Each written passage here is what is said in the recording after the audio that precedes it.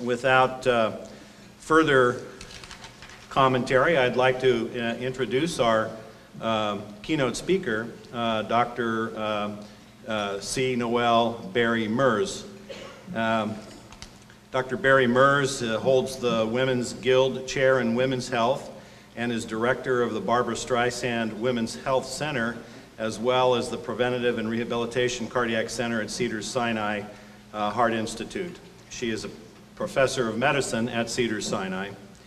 Her research interests include women and heart disease, mental stress, the role of exercise and stress management in reversing disease, and the role of nutrition in heart disease. She is the chair of the National Institute of Health-sponsored WISE study, which is Women's Ischemic Syndrome Evaluation Initiative. She's currently involved in that study and the investigation potential methods for more effective diagnosis and evaluation of coronary artery disease in women. We all, again, this is the practical side of things, we all know that women are certainly different in their presentation with heart disease, and trying to have some directive and guidance as to how to effectively evaluate them is something we consider to be extremely important, and this is one area that Dr. Merz is going to help educate us about. She received her bachelor's degree from the University of Chicago and then went on to get her medical degree from Harvard. She spent time in our Northern California area as a resident in medicine at the University of California in San Francisco, and then she went on to do the remainder of her post-doctoral training at Cedars-Sinai, and there she remains. So it is my great pleasure to introduce Dr. Noel Bairey Merz. It's always lovely to be back in Northern California. I'm actually a Valley girl, and when I say that in Los Angeles, they're like, well, you don't have that San Fernando Valley accent. And I say, no, I grew up in the Central Valley, the real valley in Northern California. And of course, I have my seasonal allergies. So I was asked to talk about women and heart disease and what would you want and need to know for your practices, hopefully going back on Monday with something useful. These are my disclosures. As far as I'm concerned, none of these represent a conflict, but as you know, we all always disclose now. So here's a case. We'll start with a case and we'll do just a few show of hands, and then we'll revisit these questions at the end. So 40-year-old female, status post-hospitalization for acute shortness of breath and chest tightness.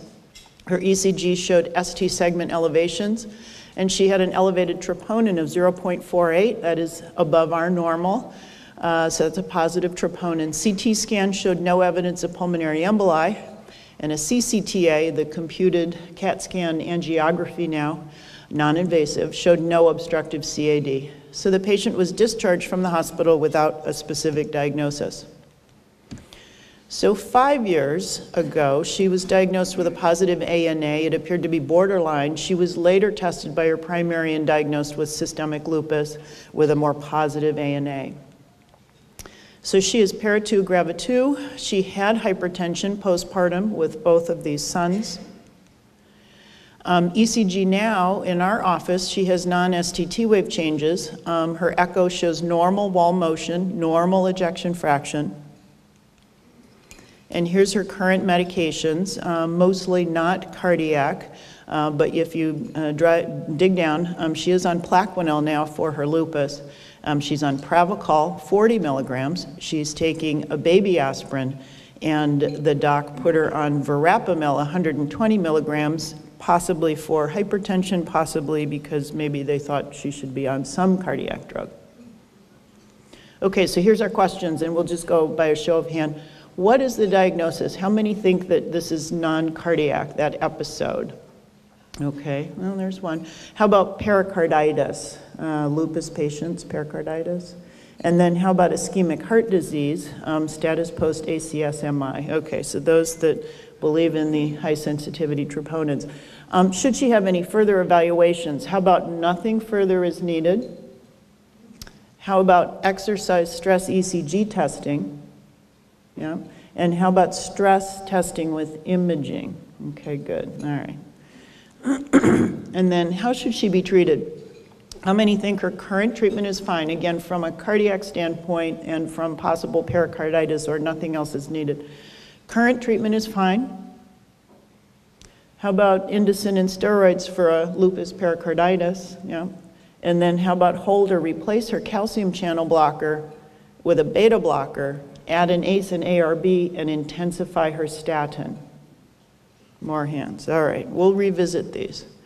So in 1991, these two women made history. The gal on the left is Dr. Bernadine Healy, the first female president of the National Institutes of Health, a cardiologist, the woman who got the Women's Health Initiated started, who started the National Institutes of Genomic Medicine and started the National Institutes of Nursing Research. Very noteworthy. The woman on the right, is a movie star, a director, a producer, our benefactor at our Cedars-Sinai Women's Heart Center, now named in her honor because of an endowment. And she is dressed up like a man, and so she is in her movie, in this picture, The Yentl. And if you recall, the Yentl movie, which came out around this time, was the story of a female, a protagonist in Eastern Europe. At that time, the only way you could become literate, learn how to read and write, and be a scholarly person was you had to be a man. So Yentl impersonated a man to do that. Bernadine Healy wrote in the New England Journal right around this time that she wondered if what was going on in cardiovascular disease was a Yentl syndrome. And she opined in the New England Journal that perhaps we were seeing more heart attack deaths in women, more in women than men, which is still true, because women were not being recognized because they were women. They didn't look like men, and so they weren't being treated and recognized similar to the Yentl movie. So here's the data that was really the foundation for what Dr. Healy was writing about. And what you can see, these are cardiovascular death, mortality for our country, US of A. In 1984, women became the new female majority. Certainly when I went to medical school and throughout my training, we were taught it was predominantly a man's disease. In the 1990s, the Yentl movie, and then Dr. Healy wrote her editorial in the New England Journal. It took a full 12 years for our women's ischemia syndrome evaluation to be initiated, for this epidemic to be recognized, and for National Heart, Lung, and Blood and the American Heart Association to begin and take some action. And one of the things that we say regularly at our National Institutes of Health and at our CDC is that if this had had anything to do with the prostate or erectile dysfunction, probably would have been faster. All right, so we're going to talk now about pitfalls in diagnosis and management, and we'll go through sequentially recognition, diagnosis, and management. And again, we'll revisit concepts that will help us understand how to take care of that case that presented to us. So one of the first things that we did in our women's ischemia syndrome evaluation was that we surveyed the existing literature. Because sometimes when you look, you see things, if you're looking for things, you're more likely to find them that may have been missed before. And so one of the first things that we published in JAMA was this paradox that women have a twofold increase in, quote, normal coronary arteries in the setting of acute coronary syndrome, non-ST segment elevation, and then ST segment elevation MI. It ranges anywhere from 10 to 30%. Said another way, 10% of STEMIs in women have no obstructive coronary disease. 30% of angiograms in women with ACS or non-STEMI have no obstructive coronary disease. They've had a heart attack, a real heart attack. They've met all criteria for having a real life-threatening heart attack, and yet they don't have the disease that we think we know how to recognize and treat. So this was a bit of an eye-opener. These were all registry. These were all core lab studies. This wasn't error. This wasn't that we couldn't read angiograms. So taking that, and then the first 5 years of our women's ischemia syndrome evaluation, sponsored by National Heart, Lung, and Blood, your tax dollars at work, designed specifically to answer this question, is this real? How do women, how often, and what is the mechanisms of being able to have heart attacks with open arteries? We now have described what we call the coronary microvascular dysfunction.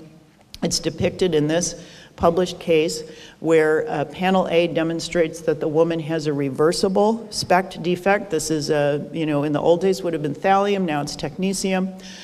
She has no obstructive disease in panel B. Angiogram looks perfectly fine, even though she has a very abnormal SPECT. And then panel C is something you're not used to seeing. Even most cardiologists don't do this, although now with FFR, we're seeing these more often, is a Doppler coronary flow reserve. And what we can see is that it's very abnormal. She has an insufficient flow reserve. She cannot dilate her arteries when she goes up a flight of stairs, when she has an angry argument. She also has a high filling pressure, LVEDP. This is like a wedge pressure. And then finally in panel D, she has diffuse atherosclerosis. So despite this normal appearing angiogram, women are better able to kind of what we say, put the garbage away, put the plaque away into the wall, and we don't see it showing up in our luminograms. We've used the NCDR, our big ACC database, to estimate that there are 3 million women in the US with this problem, microvascular coronary dysfunction. It can kill women, it causes heart attacks. This is a larger problem than breast cancer, both numerically and from morbidity and mortality. So what happens then when we use coronary angiograms as our way to define a disease?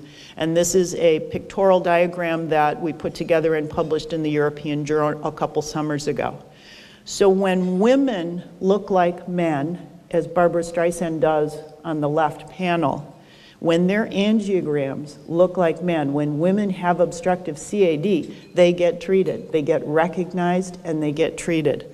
When women look like women, and a third of our women have this microvascular pattern in the setting of their ischemic heart disease, as Barbara does here with her husband Jim, they don't get recognized, much less likely to get recognized. And what we see then is if you don't have something that we know how to treat, if the cardiologist doesn't see what they know how to treat, we're less likely to dispense these life-saving medications, and we're going to talk about them. And so you can see very few women end up in this good zone where they get treated, where over here it's mostly women. It's a third of all cases, it's mostly women. They don't get treated, and this is where we see these excess deaths. So what have we done 20 years now into this project? Well, we've worked hard on guidelines. And your cardiologist will tell you that these practice guidelines help good doctors be great doctors.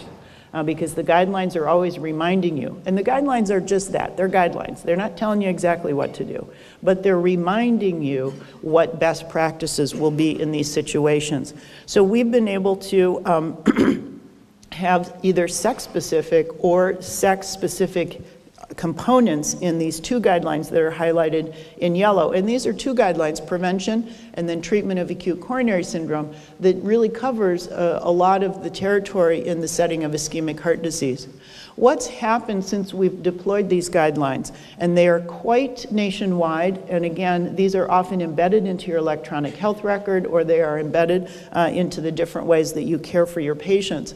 And so this is publications from an external group, and we're always so excited to see people replicate our work. This is kind of a complicated slide.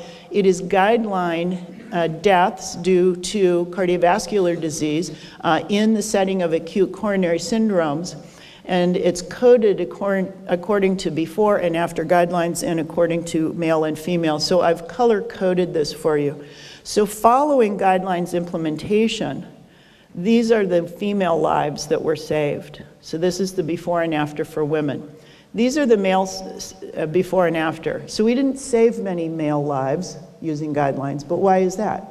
Because they were pretty much already getting guidelines. They had the disease that we know how to treat, so they were getting guidelines.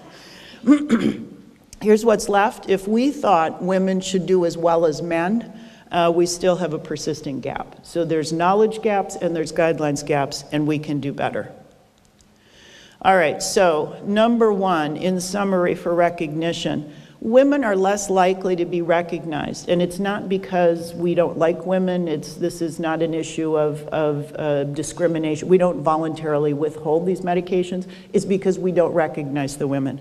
So one of the things that we've done at the national level, and I encourage everyone to do this at the local level, call it ischemic heart disease. And you'll see when we write grants now and when we write review articles, it's ischemic heart disease. Because ischemic heart disease kills people. Coronary artery disease is something that you can fix with a stent or bypass or medications, but it's not what women are going to most likely have. Okay, let's move on to diagnosis. So what should we do now? How, with this new knowledge that 30% of the women that you're going to see don't have obstructive CAD, which so much of the cardiology treatment is anchored on, how should we evaluate women? And oh, by the way, about 10% of men will present this way as well.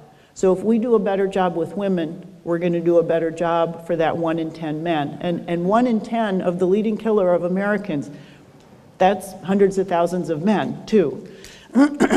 So this is new data. Remember the old Diamond and Forrester categorization of typical and atypical angina. And the question is, does that still work? And it turns out it doesn't look like it works very well. So here's non-anginal chest pain, here's atypical angina, and here's typical angina. Oops, sorry. And the take-home message is that angina classification does not stratify CAD in women. It doesn't do much better in men, but it really doesn't work in women. And so what's the take-home message for here? If you have a woman with symptoms, anything above the waist is what we say. You know, if she's middle-aged or above, if she has risk factors, you should be testing her. It's not okay to ignore atypical symptoms. And it's not okay to say, well, you know, you're a woman and I was taught in medical school that atypical symptoms are not. That's not okay anymore. So here's guidelines for how to approach symptomatic women with suspected ischemic heart disease. If they have high risk, of course, you're going to go to coronary angiography. If they have intermediate risk and they are able to exercise, you're going to do a routine exercise stress test, and we're going to talk about that. If they have an abnormal resting ST segment, again, remember about our case, then you're going to choose some type of stress imaging first. And these are pretty simple, and again, these can be embedded into guidelines, or if your hospital or your practice uses Choosing Wisely, which is our new what's the best test for a lot of different areas of medicine, the Choosing Wisely follows these guidelines. What do you get out of a stress test, especially if you can do a functional exercise stress testing, which is still our most affordable option and our most routinely available? So what about functional capacity? What's functional capacity? How long can you go on that treadmill on a standardized protocol? And I get patients back and they say, oh, that stress test was really hard. And I said, well, it's called a stress test. We make it hard. That's why. All right, so what about functional capacity, how long you can go? Functional capacity works pretty darn well for women, and we do not pay enough attention to this. And one of the things to insist on your stress testing laboratory is that they tell you the METs achieved, and it's not hard. It's right there on the protocol. What about some of these older scores? What about the Duke treadmill score? This is a 25-year-old score. If the Diamond and Forrester categorization for angina doesn't work anymore, what about the Duke treadmill score? Works pretty darn well. This is something, you know, you don't even have to have, you know, a worksheet. Just Google Duke treadmill score and it pops right up, and you can boom, boom, boom, put in your 3 parameters. In literally 10 seconds, you can have somebody risk stratified. So it works well in women, and it works well in men. So use it. Should you always do imaging in women? We've been talking about how women are a little more diagnostically challenging. So should you just skip to a SPECT or an echo or whatever it is that you do in your community. That was a hypothesis tested by the optimal method for ischemia evaluation in women, the women trial. I was an investigator with Dr. Leslie Shaw, and what you see here is really no significant difference. Women were randomized to a regular exercise stress test or a regular exercise stress test with a SPECT, radionuclide perfusion imaging, and indeed there was no significant difference. So you do not need to do scanning first. Imaging is not appropriate in intermediate risk women with a normal ECG and those that can exercise. What about the intermediate risk women that have an abnormal ECG, they can't exercise, or you place them in a higher risk category? And this is, again, guidelines. You can use your best judgment. You can order imaging off the bat. So what about stress echo? Is that a reasonable choice? Works equally well in women and men, and this is for detection of obstructive coronary disease, but that is also true for prognosis. How about stress perfusion? Again, the SPECT that's most routinely available, as is echo, works equally well in women and men for obstructive CAD and for prognosis. So these tests are all fine, and you would order the best test that your local people do. Usually if they tell you what they do best, that's the best one to order. Now, what should we do with these coronary angiograms? We know that it's no longer a yes-no. It used to be, yes, they have obstructive coronary disease. No, they don't have obstructive coronary disease. Well, here's new data. If you have completely normal, you're still at risk if you're a woman over 65, but non-obstructive CAD now needs to be attended to and needs to be in that report.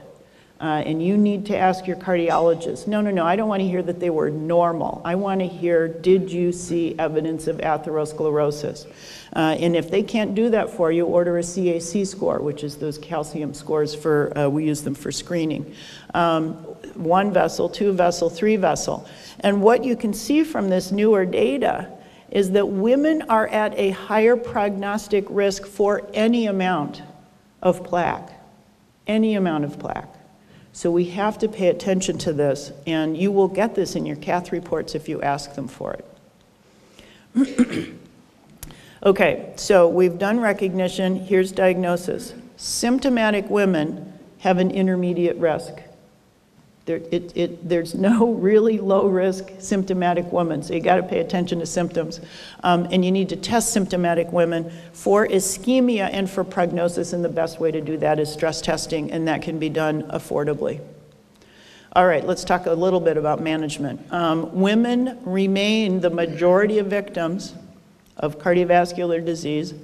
Remember that in 1984, curves crossed, we're still the majority of victims.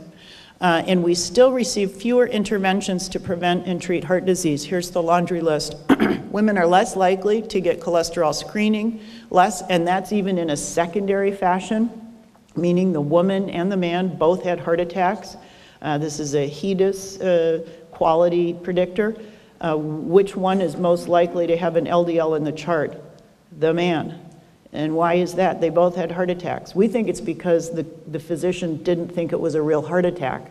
So we're dispelling this myth. Fewer lipid-lowering therapies, therefore, are dispensed. Less use of heparin, beta blockers, and aspirin during myocardial infarction. Less antiplatelet therapy for secondary prevention. Fewer referrals to cardiac rehab. Fewer implantable defibrillators and heart transplants compared to men with the same recognized conditions. So this is a problem. All right, so how do we get results? Number one, and we talked about this briefly before, we are renaming it ischemic heart disease. And this gets away from the umbrella of coronary artery disease, which is synonymous in most treating physicians with obstructive CAD. And we now know that you can die with non-obstructive CAD. A simplified approach to ischemic heart disease management helps increase adherence to guidelines. This can be achieved using an ABC format to present important pharmacologic therapies as well as lifestyle approaches. So here's the ABCs, you know these. The ones that are highlighted in yellow are the 4 life-saving pills that if you have had an ACS, non-STEMI, STEMI, If you are on these 4 pills a year later, you have a well over 90% chance of being alive a year later. So they are low-dose aspirin. If they got stents, they might be on additional antiplatelet agents. Angiotensin-converting enzyme inhibitors for those intolerant, ARBs, beta blockers, and cholesterol management, which is dominantly statins. Those are the 4 magic pills. If you are on it, 90% reduction in recurrent major adverse cardiac events. All right, now what about, we've talked a lot about gender differences. What about these pills? Do they work in women? And if so, do they work equally well in women and men? And it turns out they do. So for these life-saving categories, these work. And the good news is we have plenty of data because plenty of women have had heart attacks. So unlike some of the cholesterol controversy for primary prevention, and it is controversial, secondary prevention, which is treatment of heart attacks, this is all known to work equally well in women and men. All right, what about these women and men with this female pattern? What about they have no obstructive CAD, but it looks like they had an ACS? So remember, ischemic heart disease, ACS, acute coronary syndrome, and angina guidelines, they are not cath-based. They don't say, you have a patient with an ACS, first do a cath and then decide how to treat them. None of the guidelines say that. They say you can do a cath if they seem to be high risk, but they say if you have diagnosed an ACS, here are the treatment. Get started because time is of the essence. Number 2, abundant evidence exists documenting the life-saving risk reduction of these 4 magic pills. And again, they're low-dose aspirin, ACE or an ARB, a beta blocker, and a statin. And patients that get started on these medications in the hospital for their ACS are more likely to be taking them a year later. Compliance is higher. And the power of your prescription pen to implement these guidelines therapies preferentially will save women's lives. That's what we see in the registries following the guidelines. So you can save a lot of lives by following guidelines. I do want to mention some of the research. This is more cutting edge, not quite ready for prime time. This is a cardiac MRI, which we do now frequently in our Center of Excellence. And what this demonstrates is a woman with microvascular coronary dysfunction, right ventricle, left ventricle. Here's the blood pool, gadolinium coming through. This black in her myocardium is her microvascular dysfunction. It is more subendocardial than full-on epicardial. You will not see this on an echo. You will not see this on a SPECT. So not infrequently, the other forms, the traditional forms of imaging will miss this. And we're very excited about the ability. Seeing is believing in cardiology. Cardiologists will act on something that they can see, often with imaging. So we're very excited about this new modality. And again, we're using it for clinical care, and I would anticipate that it will be out in community care, but probably not in the next 2 years. Here is an example of how we're using this in the research. This is a case example that we published in JACC Imaging for a randomized controlled trial of a novel anti-anginal ranolazine. At the time it was novel, right now it's out in practice. And this basically gives you the scans. These are cross-sectional mid-ventricular slices. This is a quantitative estimate. A myocardial perfusion reserve of 1.2 is very abnormal. 2.5 is very normal. It's pinking up or it's getting brighter. You can no longer see this subendocardial rim. And when we unblinded, this was ranolazine and this was placebo. And this was the same patient. So we are always interested in your referrals for these research, and this would be someone with persistent chest pain that wanted to volunteer for research. There's nothing inherently dangerous about this. We typically use FDA-approved drugs because we're interested in studying coronary microvascular dysfunction, not a new drug. And I put my email there should you want to send any of your patients that have persistent chest pain. We're also testing in this particular protocol and a future protocol that we're starting this summer the links between coronary microvascular dysfunction and what we now call HFpEF, which stands for heart failure with preserved ejection fraction. And this is also predominantly a woman's problem.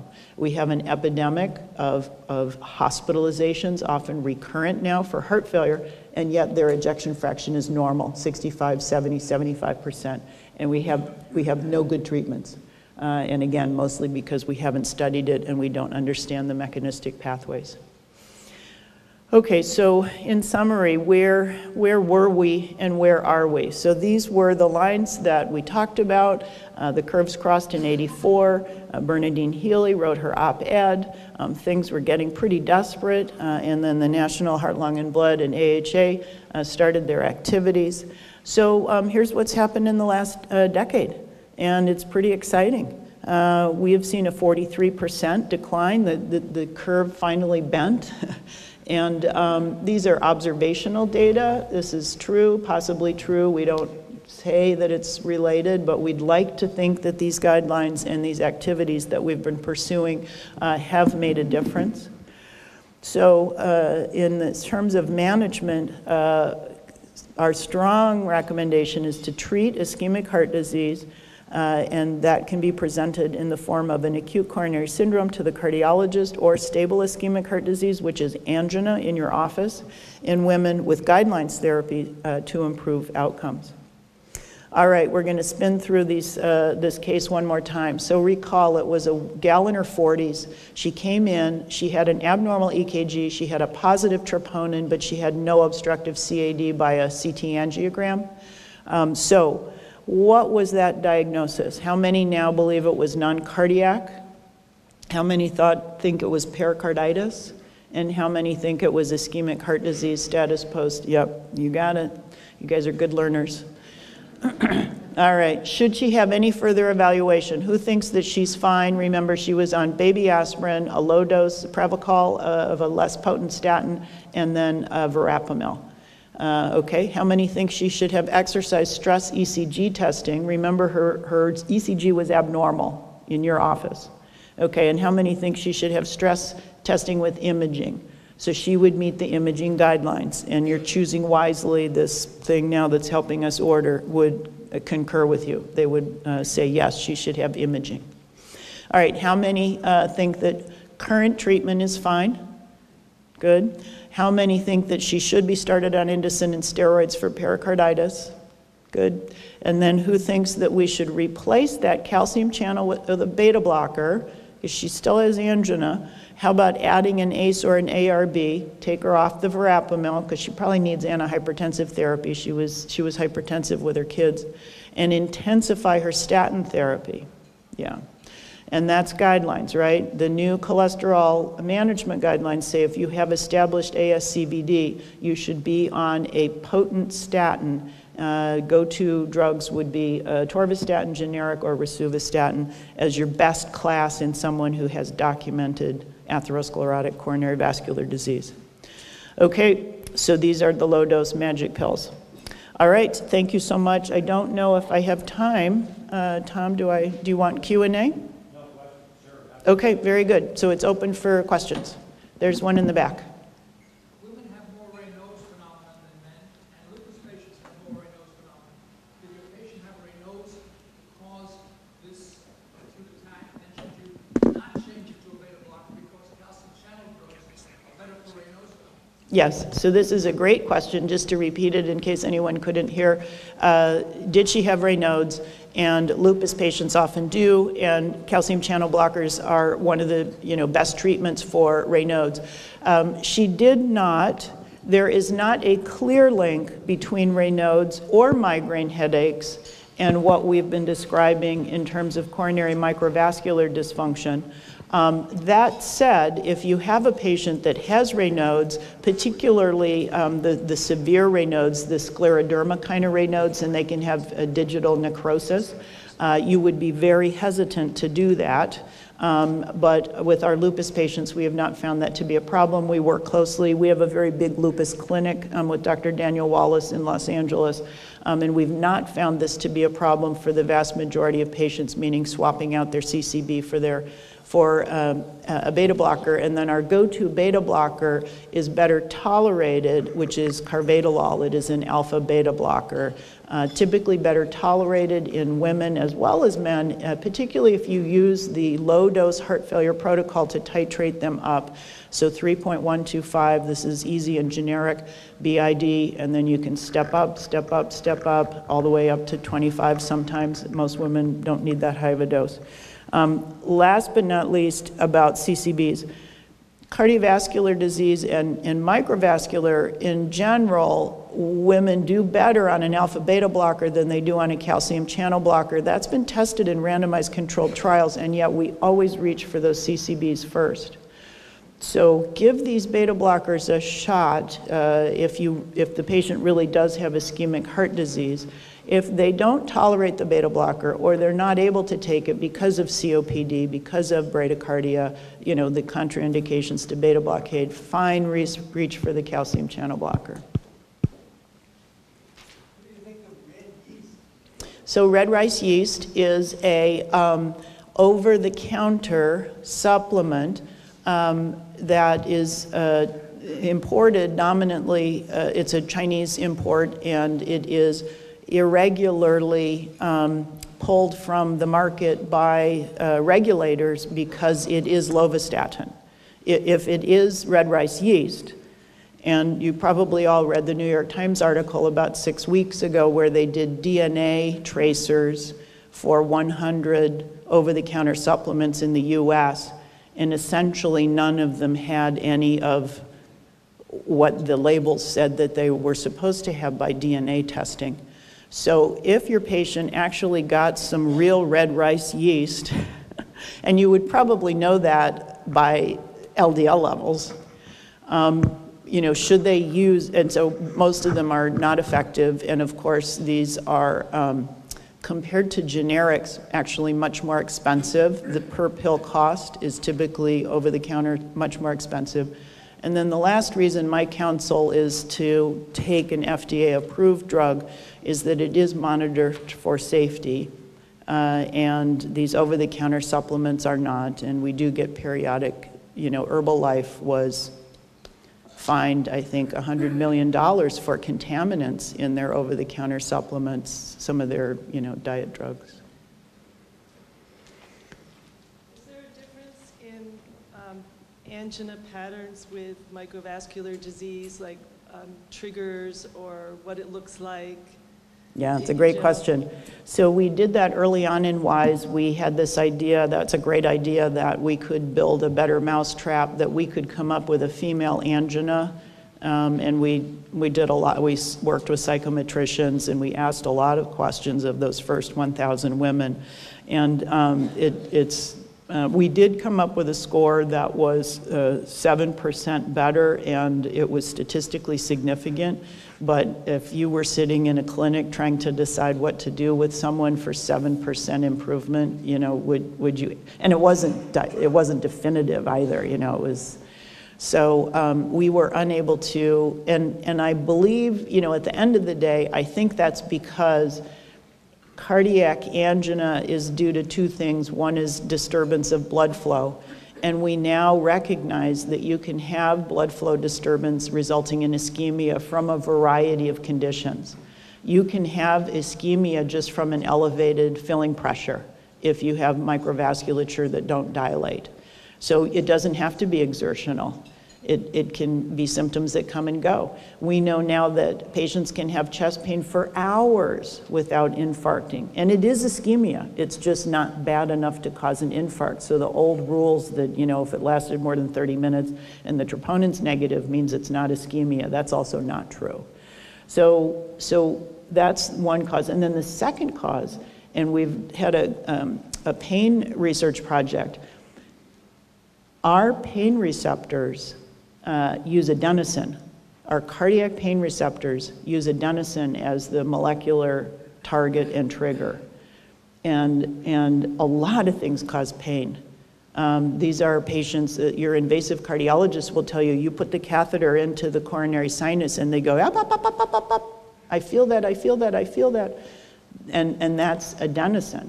So patients that go in and have their stress studies that they can't exercise, we use adenosine or dipyridamole, and they say, ouch, ouch, ouch, ouch, ouch, ouch, oh, that's chest pain. So there are pain receptors, and we call this a cardiac nociceptive abnormality, and there's a lot of crosstalk, there's a lot of overlap between these blood flow abnormalities and these pain receptor abnormalities. Needless to say, if you can document that it's just a pain problem, which we do with these MR scans and we do invasive testing, then we reassure them and we send them to the pain doctors because it's a pain problem. It's not actually ischemia. I don't know if that helps. Yeah. Got to pay attention to anything above the waist. That's the bottom line, unfortunately.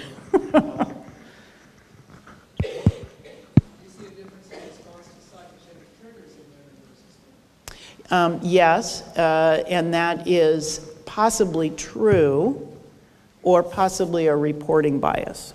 So here's why it could be possibly true. We were a site for the PIMI, which was a multi-site psychological triggers of ischemia. It was in the 1980s when we were very interested in mental stress, and mental stress triggered ischemia. And so as PIMI investigators, we commissioned a sex difference study. We sex stratified the data. And it was very, very clear that women have a higher somatic awareness than men. What does that mean? Women are better at feeling their bodies and telling people about what they feel. And you'll see this is a good primary care statistic as well. If you stratify your review of systems by gender, women check a lot more boxes, right? Isn't that true? Okay.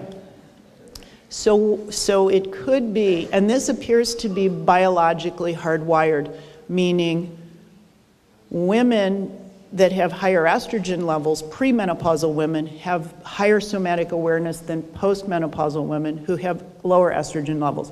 So the anthropologists think that this is probably something that is biological and probably related to all the things. You know, women uniquely childbear. So women need to know when they're pregnant, they need to know when they're in labor, they need to know to stay in the cave. I mean, who knows why, but it appears to be biologically hardwired that women on average have a higher somatic awareness. It could be due to gender bias, meaning there is still a fair amount of sexism in our society, and what we choose to recognize, and we are all victims or the beneficiaries of the society that we live in and the gender-covered glasses that we live in. I mean, something that you've read about regularly, you know, Mark and Sarah are both undergraduates, they both graduate, they both have honors, they both go into that first job, and Mark is more likely to be hired, and he's more likely to be hired at 5 or 10 or 15 or 20,000 more than her. And if you flip the names, you know, it goes the opposite way. So it really has nothing to do with them, it's just, it has to do with their gender. So physicians are more likely to ascribe symptoms in women to something supratentorial. And we think that that's residual sexism in our society that rolls out into medicine. On the patient that has normal tensive and normal lipid profile, what should be the target on dosing for those ARBs and ACEs and statins? Okay, so this is a patient that is post-ACS, correct? Good, so she meets all guidelines, but is normotensive and has, quote, a normal lipid panel. Okay, good. So one of the things that came out loud and clear in these new cholesterol guidelines from November of 2013 is that the lipid panel in an ACS situation, acute coronary syndrome and STEMI, doesn't matter. You can measure it just so you can tell how much it drops when you start the statin, but people with entry total cholesterols of 160 should still be treated, and we saw that in all those big randomized controlled trials. So the only reason you order LDLs now in these established ASCVD patients is, number one, to show that when you start the statin, you get at least a 30% drop, ideally 50% drop with these potent statins. And then you measure it twice a year for compliance. They come in and see you and they show you that they're taking it because you're measuring it. For the blood pressure, you are very correct. In a normotensive patient, it is hard to get them on a beta blocker and an ACE-ARB. And then that's your, challenge. And if they have angina, we typically start with the beta blocker, carvedilol, and we do with the heart failure protocol so they're not taking too much. And then we see if we can add on the ACE or the ARB, and if we can't, we leave them on the beta blocker. Yeah. What would you recommend for the invasive cardiologist in terms of the workup? So we now routinely do coronary reactivity testing, and we've brought back spasm testing. So patients that have a legitimate reason to be in the cath lab, so ACS and STEMI, or they've had, they're your frequent flyers in the emergency room, right? More than 2 admissions in a year to the emergency room for rule out, and they have open arteries and nobody knows what to do with them. They're not being treated. They're being given sedative hypnotics. They're being, told that they should see a psychiatrist. We will do it in those patients as well, invasive coronary reactivity testing. And what is it? It's a coronary flow reserve with a wire and adenosine. Translate that to an interventional cardiologist. It's an FFR. It's just you don't have an obstructive plaque. And then we take it one step further. We do this now as clinical care. We do the acetylcholine graded infusions. That is more complicated. You have to have a pharmacist mix it. The cath lab nurse cannot mix it. It's a graded infusion. What we started 2 years ago is we brought back the hand injection of the high-dose acetylcholine for spasm testing. And you'll remember back in the day, we used to do ergotamine spasm testing, and we stopped because of a few deaths, right? Refractory spasm and death, and that is always bad. So we're not bringing back ergotamine, but this hand injection of either 100, 200, or if you're really brave, like the Germans and the Japanese, 300 over 2 minutes. And you'll see if they spasm, and you'll see if they have endothelial dysfunction in their epicardial coronaries, and you don't have to put a wire in. And we'd be happy to send you that protocol. We published our coronary reactivity testing safety in the WISE site. So these are experienced interventional cardiologists. This isn't just anybody in the middle of the night doing it all by themselves.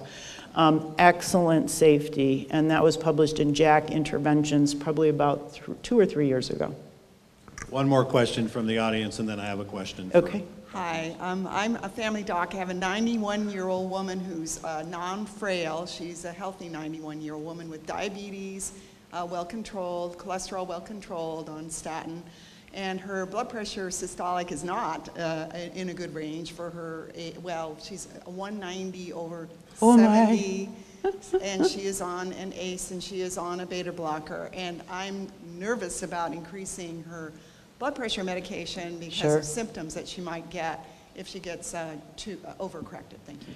So she's a good case for our new blood pressure guidelines, which are very controversial, and it was a splinter group. I mean, the cholesterol guidelines are moderately controversial, but there was very good consensus in the committee. The controversy is other people that are completely wrong.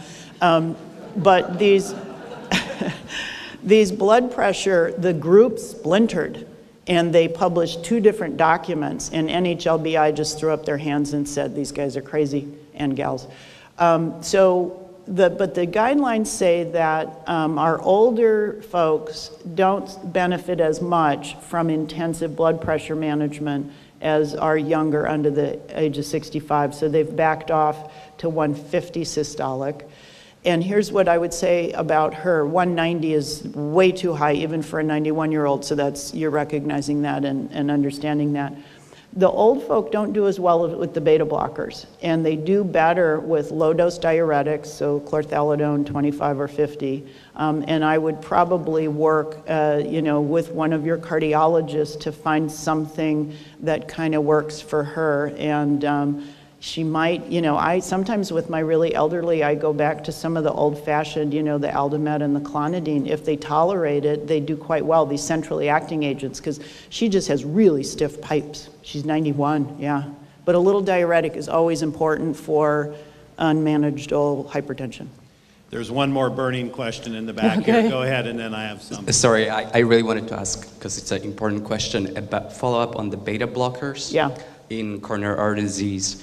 About a year ago, I came across an article that sort of looked at beta blockers in coronary artery disease, and they sort of said, think about them, the mortality benefit seems to wane over time, and think of them as therapy for ACS rather than stable coronary artery disease. Yep.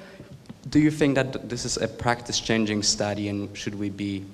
So you're a good reader, and this was a large meta-analysis of existing data, and it did demonstrate that for stable conditions, all the reasons that you would use beta blockers, the patients on the beta blockers did worse than the patients not on the beta blockers. What's the problem with that kind of observational data? Who do I put on a beta blocker? Somebody with angina, or somebody with atrial fibrillation and they need some rate control, or somebody, the laundry list of what a patient will be on a beta blocker for chooses a higher morbidity patient. So I don't think that everyone should be on beta blockers. I'm not saying walk out of here and if you sniff any risk in any patient, they should be on a beta blocker. No. But I'm saying if you have a symptomatic patient with angina or an ACS, beta blockers remain a cornerstone of therapy. Yeah. Okay, I have two questions. One is being an interventional cardiologist and slugging it out in the middle of the night with women coming in who end up having no obstructive coronary disease, who we've labeled Takotsubo syndrome. Yes, good question. Is this the type of dynamic coronary problem that you're discussing, and what are your comments about that, and why is there such a great discrepancy in the ratio of women to men with that? And the second question is, how do you use the CT coronary calcium score? Okay, good. So Takotsubo's, we are working to see if there's a unifying hypothesis, kind of like, Einstein and the black hole guy, Stephen Hawking.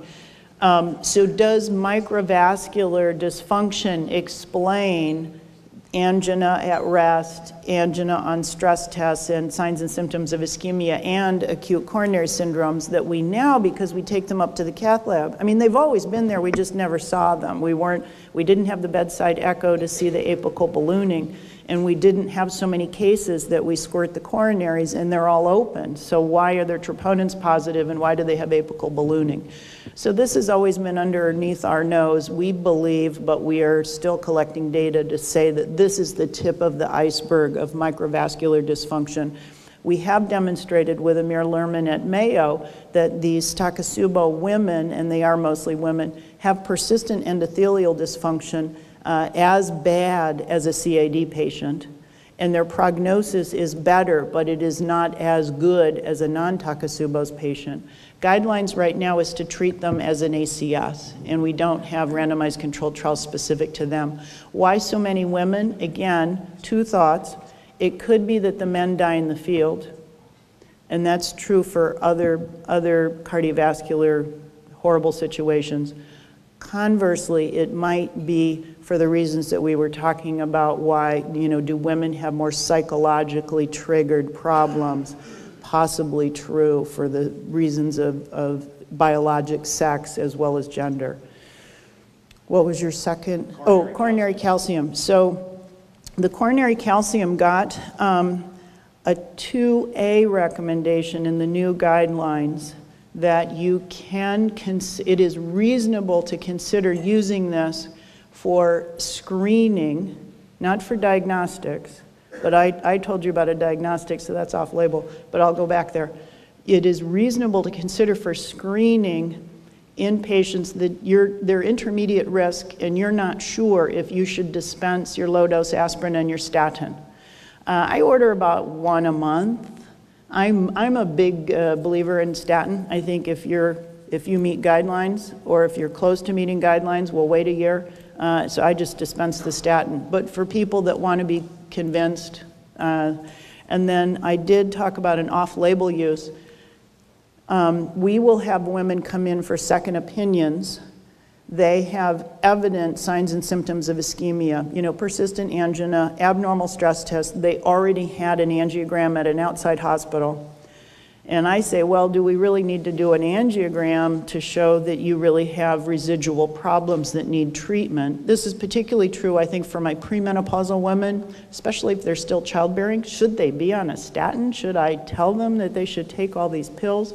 So I will sometimes order a CAC score to see if they actually have atherosclerotic plaque. Do they fit into our WISE portfolio?